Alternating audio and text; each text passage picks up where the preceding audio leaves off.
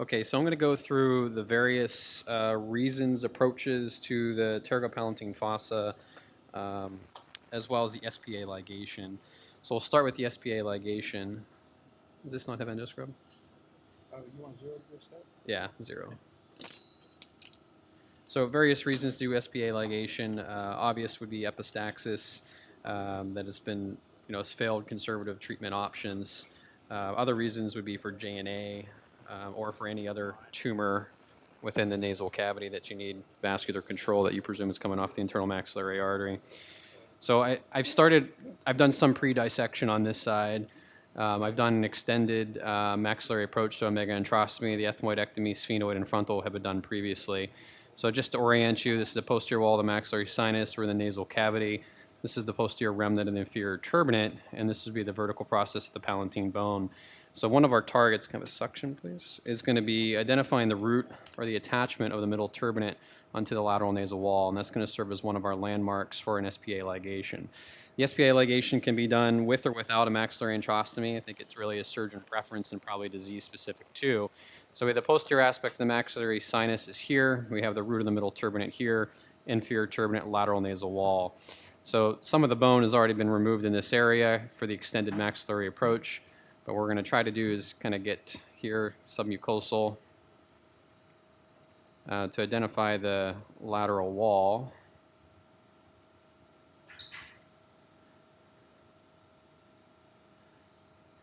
And once you've identified the lateral wall, so this is again still that vertical process of palatine bone. It's kind of fractured, so it's not dissecting very cleanly. All right, great. So now we're coming back towards the root of the insertion of the middle turbinate on the lateral nasal wall. The SPA, one of our landmarks is going to be the crista ethmoidalis. To find the crista ethmoidalis, we're just going to elevate this mucosa medially, and you'll find a bony prominence as you move back. Now this is towards the arch of the choana, so we need to go up a little higher. We're going to kind of come through this tissue here. He has a really large vertical height of his maxillary sinus. There it is right there. So this right here is the exit point and would be the sphenopalatine artery. It can have variable presentations in terms of 1, 2, or beyond in terms of how many come out of this space.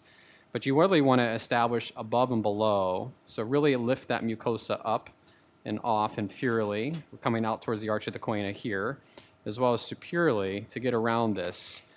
One tool that I find useful once I've initially established exposure of the artery is to take a ball tip probe and try to put it around it so we have circumferential exposure around the artery. What we can do first is take an upkerison and just kind of open and expand this a little bit more. You don't have to do this approach. You could go right to the ball tip probe, but you can expand it with an upkerison as well too. So if you're using the ball tip probe at this part, you want to establish behind the artery and keep dissecting until you're able to get circumferentially around the artery. And you can see my instrument is starting to show itself here. There's some thick tissue that comes behind it.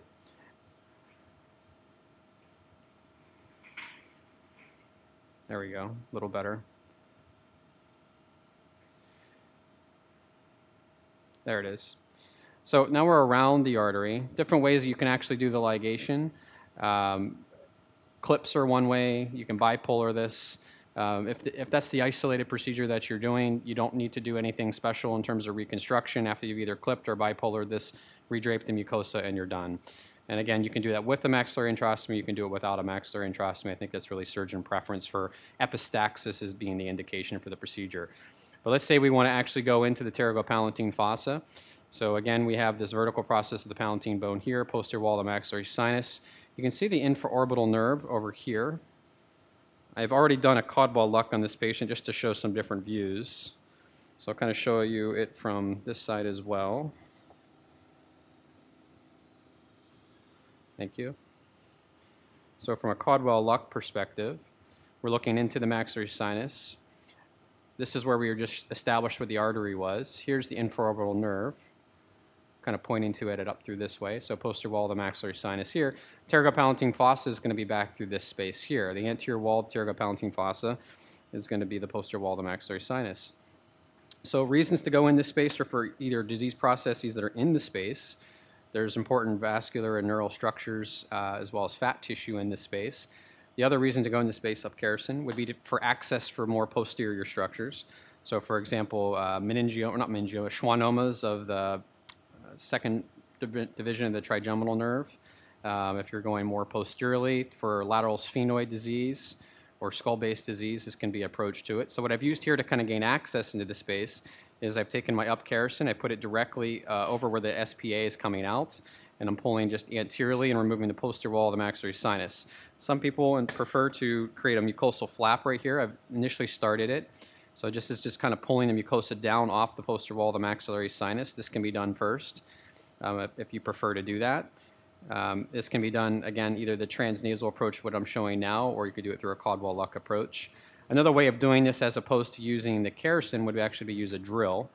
For the sake of time, I'm not going to show the drill, but that's another way of doing this procedure is taking the drill to take this space down and expose it. The key here is wide exposure. I'm going to take the up Kerrison, please.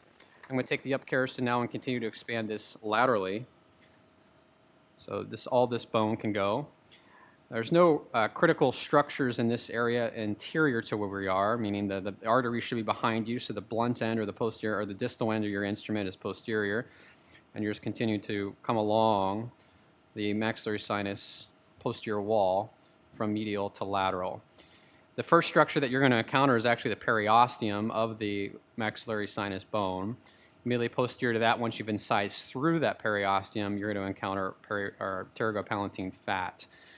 And what we need to do is eventually kind of incise that fat to gain access into the space where all the critical structures are going to be. Structures in this space are going to be arterial as well as neurologic. Internal maxillary artery is going to give off to various divisions of subsequent terminal branches of that artery, including the sphenopalatine artery, the descending palatine artery, infraorbital. Pharyngeal artery can potentially come off of that as well as a posterior septal nasal artery. In terms of nerves, the nerves are all going to run posterior to the artery, and that's going to be primarily the ones that we're interested in for today's discussion is the Vidian nerve, but also the infraorbital nerve in V2 as it comes from a rotundum. Other nerves that come from that space are going to be the pterygopalatine ganglion. It's going to send parasympathetics and sympathetics onwards. It does provide sensation to the palate as well as to the lacrimal gland itself. So have a suction, please. So we're really starting to see now the artery, kind of more of its more proximal extent. Yeah. You can continue following this out during your dissections at your stations so you can see the artery. Have the up Kerrison, please. Starting to see pterygopalatine fossa fat. I encourage you to take your image guidance and find foramen rotundum, as well as find Vidian. Vidian is going to be more medial and inferior, whereas rotundum is going to be more superior and lateral. But you can see this bone comes off really well. The periosteum is actually coming in this dissection, so we've actually already exposed periorbital fat. You can take this up higher, and your next structure you're going to find here posteriorly as you come through is going to be into the base of the pterygoid. And you can identify the medial pterygoid plate and lateral pterygoid plate, and I'd encourage you to do that and keep following it laterally until you find the internal maxillary artery. Eventually, this space posteriorly is going to give off into the sphenoid sinus and then into the middle cranial fossa as you follow it posteriorly. Laterally is going to be the infratemporal fossa over here. Artery is going to be more anterior here. Nerve and pterygopalatine ganglion is going to be immediately posterior to this space. So pterygopalatine ganglion you can anticipate to find in this area with the Vidian nerve behind that. So I'd encourage you to kind of dissect this out, look for the Vidian nerve, follow the artery more proximal, find the internal maxillary artery. Rotundum is going to be up in this direction. We saw infraorbital nerve. We know that's an extension of that, so continue to follow it up into this direction and here, and you'll eventually find rotundum. Descending palatine artery is going to be right here behind this, so you can dissect that out too if you want to see the descending palatine artery and nerve. And I'll keep dissecting on this. I think we're about to go back to our stations.